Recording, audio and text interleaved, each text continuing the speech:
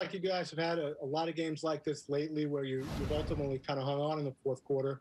But what was your view of the fourth quarter tonight, and what was Steve's message about tonight's game?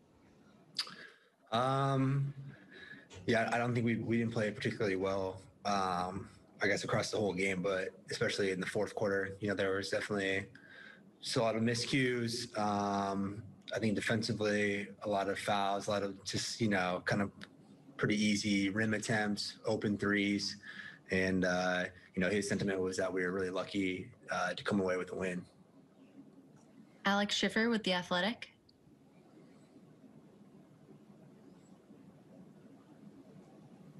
Joe, kind of piggybacking off, it seems like some of these tight games, you guys have had some issues with inbounding. Is that becoming a problem, or are they kind of isolated incidents? Is there a common theme there? Just what do you kind of make of that?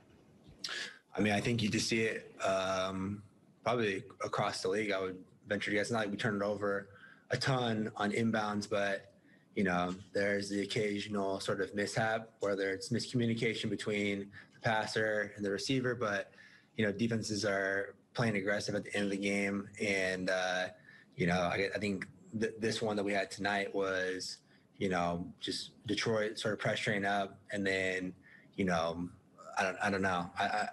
I don't know the extent to which what Jeff was seeing, what Blake was feeling there, but it's definitely one of those things that we got to clean up. It kind of falls into the boat of just executing down the stretch, finishing games the right way, because that's where you have to be the most sound. And we definitely need to clean that up.